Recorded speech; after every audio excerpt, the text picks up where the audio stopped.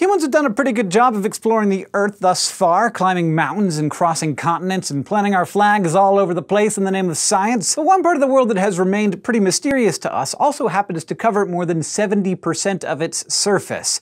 The ocean. Yes, we have sailed across it plenty of times and drilled for oil in it and managed to create reality shows about fishing in it, but from glowing oceans to massive deep-sea creatures and underwater ecosystems with thousands of undiscovered, basically alien species, we still have a lot to learn about it. Probably more than any place on Earth, the ocean is full of fascinating stuff that we just don't know. Not yet.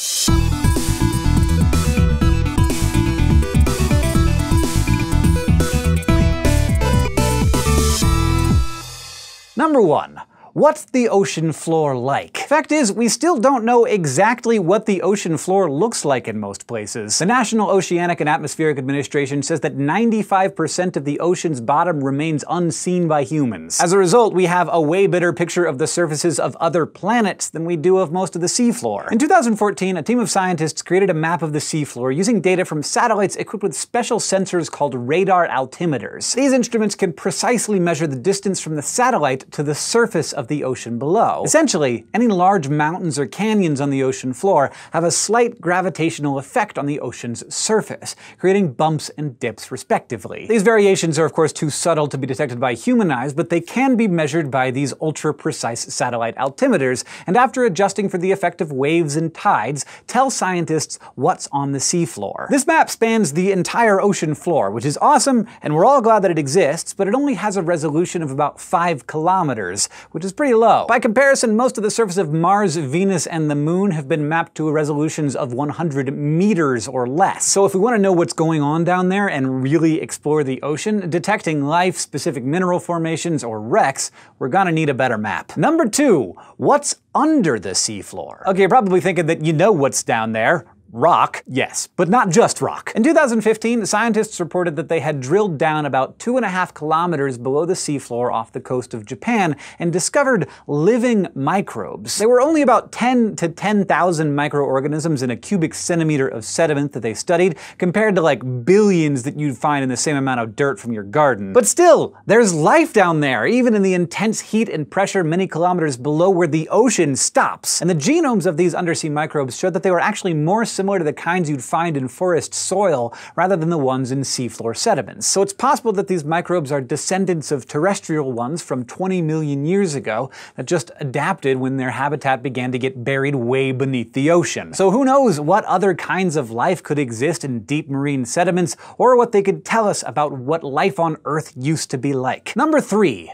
Brine pools. We've all seen lakes and rivers on land, but what about lakes that are underwater? Sounds a little bit unreal, like maybe it's from the SpongeBob episode, but these features actually exist. Pockets of seawater that have a different composition than the surrounding ocean because they're super salty. They're known as brine pools, and they seem to have formed when layers of salt from evaporated oceans millions of years ago got buried under layers of sediment. Seawater can reach these deposits and mix with the salt, forming a dense brine that flows out of the seafloor, sometimes filled with oils or methane gas. Some brine pools, like those found deep in the Gulf of Mexico, are actually 4 times as salty as the ocean water around it. And the brine is so dense that submersibles can even float on top of it, like a boat on a lake. All this salt makes brine pools lethal to larger animals, but colonies of halophilic or salt-loving microorganisms can flourish there, usually in much higher concentrations than the nearby normal seawater. Some pools are even lined with mussels that have symbiotic bacteria in their gills, which use the methane in the brine to make energy for the mussels. But there's a ton that we don't know about these weird underwater salt lakes, like how brine pools can be so different from each other, and why some have mussels and others don't, and even how many there are. Number 4. Milky seas. Also known as mareal, this is a phenomenon in which thousands of square kilometers of the ocean's surface glow a brilliant whitish blue. It lasts for such a short time, and there have been so few recorded sightings that these glowing seas were thought to be a myth made up by crazy sailors. Until 2005, when a group of researchers was studying satellite pictures of a swath of the Indian Ocean from 1995. These pictures showed an area of about 15,000 kilometers square, around the size of Connecticut, glowing for 3 nights. It was the first scientific evidence of the phenomenon, but the glowing waters are still not very well understood. Some have suggested that the glow is caused by a mass of tiny dinoflagellates called Noctiluca scintillans, known as sea sparkles for the way they glow when disturbed. These protists are what cause the picturesque glittering waves along coastlines in some parts of the world. But the 2005 study showed that it was unlikely, if not impossible, that the short-lived glowing of dinoflagellates was what scientists had been seeing from space. The prevailing theory these days is that Milky Seas are caused by massive colonies of bioluminescent bacteria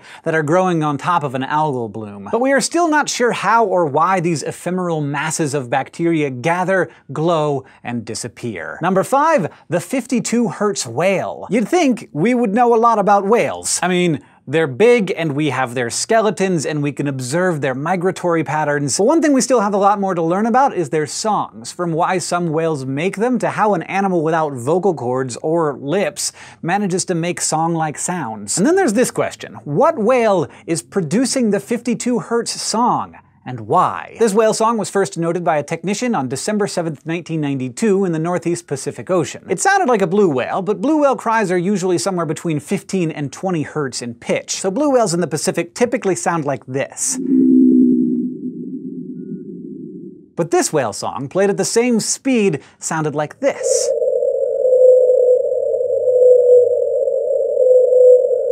This high-pitched noise seemed to be unique to one animal, a whale that became known as 52 Blue. This raises a lot of questions, and we have to know more about whales to be able to answer some of them, like why does this one whale sound different, and can others even hear it, and if they can hear it, do they understand? Some people latched onto the idea that 52 Blue is a lonely whale crying out to others that might not hear it or wouldn't call back. But several scientists have rejected this lonely narrative and think that other whales may be able to understand its call, even if they can't make that call themselves. Also, 52 Blue seems to migrate independently from any other whales, but its migratory patterns do look kinda like those of blue whales. Scientists have been tracking it up and down the North Pacific from Alaska to Mexico for years now. So some researchers think it might have some malformation that changed how it sings, or maybe it's even a hybrid between a blue whale and another species. Whether or not it's a lonely whale, 52 Blue is an oddity that people seem to love. Number 6. Upsweep. Now, ocean sounds are practically their own field of study. NOAA has been monitoring acoustics in the ocean for decades now. Instead of microphones, which are used to collect sound in air, NOAA uses hydrophones to record underwater sounds. Mostly these hydrophones are used to listen to the ambient sound of the ocean, to see how humans might interfere with it,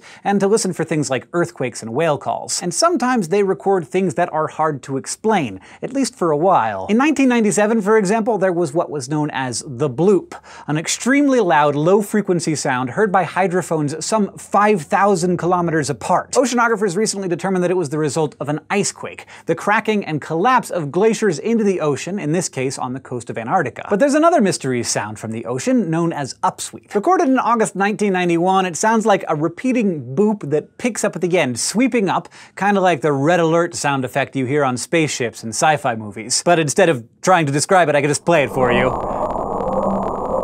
Since 1991, this sound has been heard regularly in the Pacific Ocean, and it seems to be seasonal, usually becoming more common in spring and fall. Researchers have tracked the sound to a part of the Pacific that has lots of volcanic and seismic activity, which seem to be important clues. But according to NOAA, the origin of the sound is unresolved. Number 7. Why are deep-sea creatures so huge? From the kraken to sea dragons, all of our favorite mythical sea monsters are gigantic. The fact is, in real life, many deep-sea creatures are unusually huge. This phenomenon is called deep-sea gigantism. But what drives it is, you guessed it, unknown. In the deep sea, and especially near the polar oceans, some animals seem to get really huge, like colossal squids, giant isopods, and Japanese spider crabs. Scientists aren't sure why, but they do have some guesses. There's Bergman's rule, for example, which suggests that temperature may influence gigantism. This might be because larger animals have less surface area relative to volume, so they radiate less heat based on their mass and stay warmer in colder climates. And then there's Kleiber's law, which states that more massive animals generally have lower metabolic rates and therefore need less high-quality food to survive. Still, other theories suggest that gigantism may help organisms resist increased pressure in the deep sea. But we don't really have conclusive biological reasons why these giant creatures exist. So the ocean is just full of mysteries, maybe because it's so huge and dark and deep. But just so you know, we're not hyping you. We're not saying these 7 topics are things that science can't explain. Instead, you should just think of them as reminders of how much we still have to learn about the ocean. As our technology improves and our access to the ocean takes us to new depths, we'll be able to see and hear and sample more stuff than we ever have before. So in time, these puzzles will be solved and new creatures will be discovered, and our understanding of our planet and the life on it will be that much deeper. Thank you for watching this SciShow List Show, and thanks especially to all of our patrons on Patreon who make this show possible. If you want to help us keep making shows like this, you can go to patreon.com/scishow, and don't forget to go to youtube.com/scishow and subscribe. Bootylicious. So he named it Scaptia Beyonceae, after Queen Bey herself. Golden booty or not, most people don't appreciate the 4,000+ species of horseflies in this world.